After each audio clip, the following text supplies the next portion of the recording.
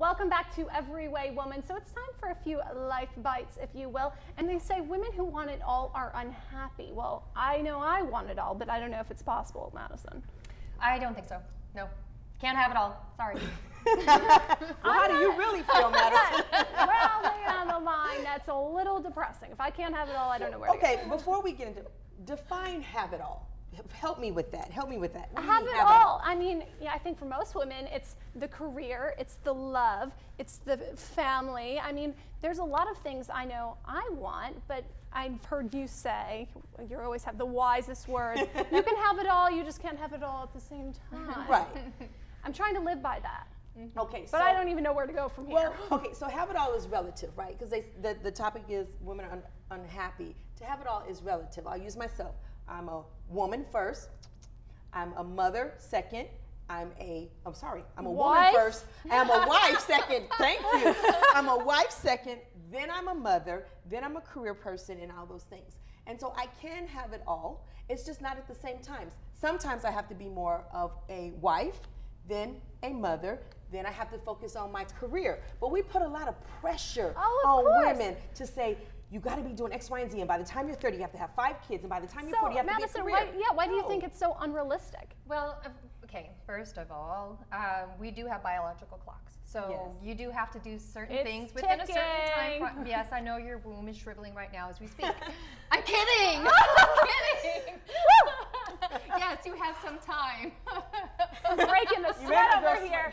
Thank you, Madison. All right. But yeah, some things have to happen, right? So at some point, you might have to make a choice. Okay. Do you want a career or do you want to be a wife and have a family?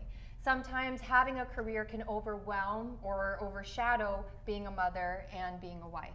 Or sometimes being a mother can overshadow the career, because something has to, you have to give energy at that time of whatever is important. Correct. Yeah. Okay. So what I hear sometimes is I hear a lot of young women saying they want it all at a certain time frame, like by the time they're 45. Why can men have careers until their 60s and 70s?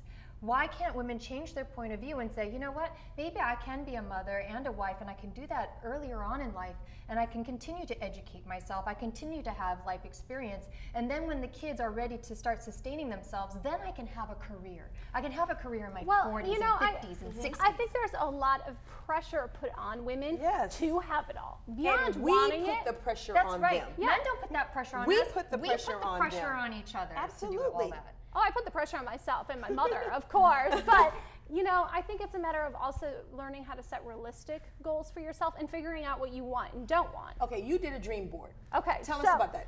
I couldn't even figure out for myself what I wanted or didn't want. You know, beyond the basics. What does my life really look like? Right. So I took a friend's advice and I made a vision board for myself, a dream board, if you will, because I heard, you know, if you list your goals or you visualize them, there's a better chance of them coming to fruition. So everything on that dream board, you want to accomplish a course along the course of your life? No, I want it right now. We've got 1 year. I'm knocking on 30. I'm working on it right now. But what was interesting is that in doing that, I noticed that there was a lot of things I intuitively wanted that I didn't realize or that described my life. And there was a lot of things I didn't want. And letting that go and being okay with it, I think is very important for a lot of women out there. It's okay if you don't want a career for yourself. It's okay if you don't want a family. And it's okay you don't to have to have it all. That's midstream.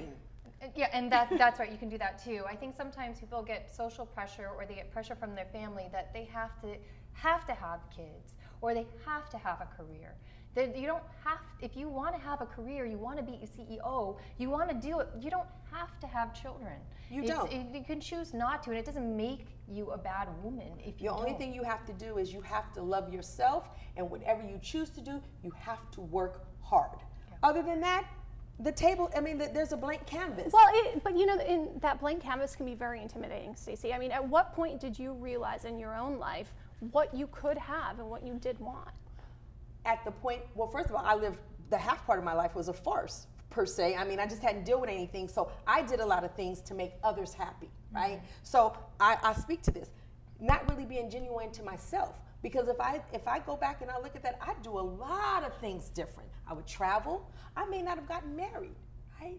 Woo, I hope her husband's I love you. I love you. I'm they're just saying. here. They're here. You And love I love them, them, right? but I'm just saying, I would have traveled before I got married. I would have finished my graduate degree. I just would have been more serene. But I had the pressure in 26, got to get married, got to do things. So that's why I'm telling you, the canvas is blank. Take advantage of it. Take advantage of it, ladies. We'll be right back with more Every Way Woman. Stay tuned.